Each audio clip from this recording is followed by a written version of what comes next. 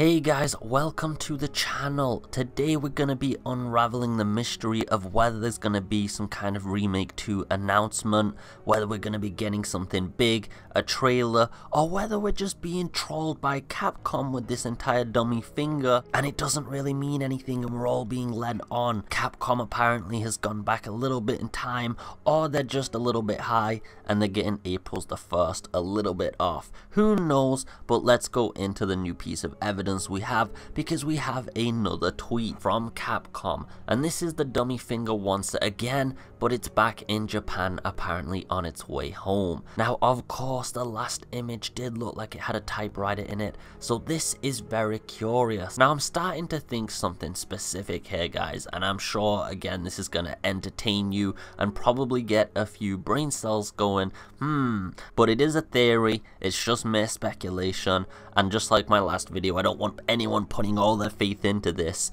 It's just for the purpose of trying to analyze these images and have some fun with you guys. Now if you guys remember, the dummy finger was originally found in the beginning hour demo of Resident Evil 7. So in my previous video, I went over the theory that Shadow provided me that it might be a possibility and a hint that there's going to be a demo of Remake 2. However, after glossing over things and considering a lot of points, I came to a new conclusion and I thought this one sounded pretty rational. Capcom used a lot of photogeometric technology in the game for Resident Evil 7, scanning in a lot of assets that they would later use for in-game purposes. Before any of the demo updates, the dummy finger actually had no purpose at all, and I remember uncovering in some previous videos and interviews that Capcom didn't actually intend for it to go anywhere. The only reason the dummy finger had an updated purpose was because of all of the fan reactions. This means that it was just a scan technology, probably a test to see how authentic and high quality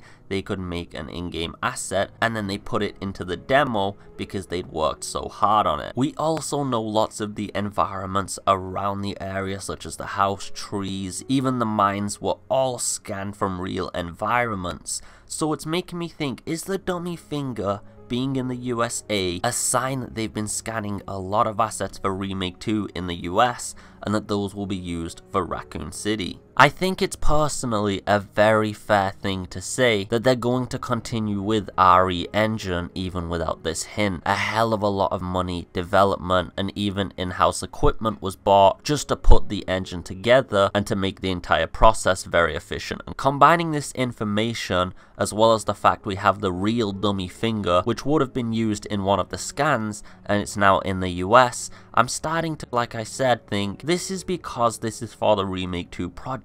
Is this the hint that the RE engine and photogeometric technology is being used for the entire project? I have heard other opinions, of course, and I'll gloss over some of those, such as the fact that maybe it's just there to show that Resident Evil 7 is out of the window and Remake 2 is on the horizons. But a lot of time and effort was put specifically into this because they made it go across the world twice. Other people have said that it's merely pointing at something, but again, I think the fact that they're using a Resident Evil 7 asset, one that's been shipped across the world, is a little bit far to go for such a simple metaphor to point at something. There's better ways to get that across, such as lighting, blurring, depth of field, all those beautiful cinematography, post-processing effects, and other elements. So again, I think the fact they chose the dummy finger is very, very important.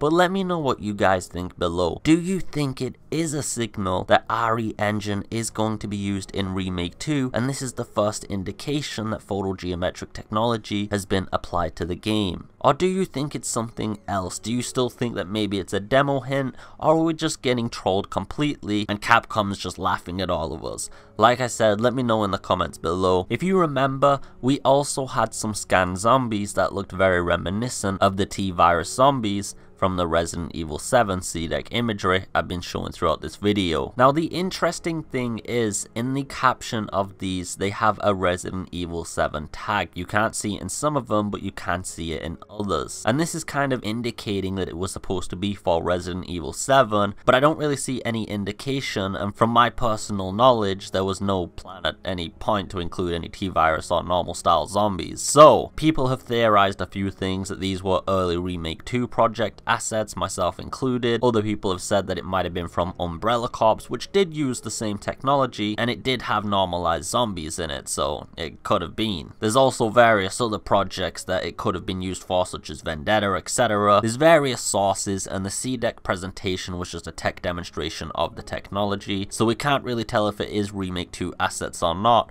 But you can see here, guys, that the visual quality of them is quite immense. And the point I'm trying to make here specifically is that if they are using the RE engine and photogeometric technology once again and scanning everything in 3D, we're in for a really good treat, and the zombies are gonna look absolutely phenomenal. It's just an interesting little extra addition. There was other imagery such as the BSAA troops and a lot more imagery than that. But anyway, guys, I just hope you've enjoyed the video. As always, let's just really cross our fingers. I saw that pun from a comment and I just had to use it. I stole that. I'm terrible. But let's just cross our fingers, guys, for January the 21st and hope that Capcom isn't giving us the finger. It's been a pleasure sharing this information with you guys as always. I hope you've enjoyed the video. Take it easy and peace.